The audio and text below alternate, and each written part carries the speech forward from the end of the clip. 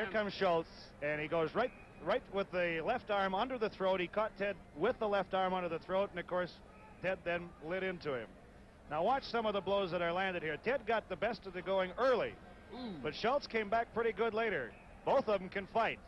Harris got in some good shots early. Now Schultz started to come back. He got in 2 right there. Ted got his shirt up over his head, then got that right arm free and started. He caught a good right hand there, and he caught one in return and another one.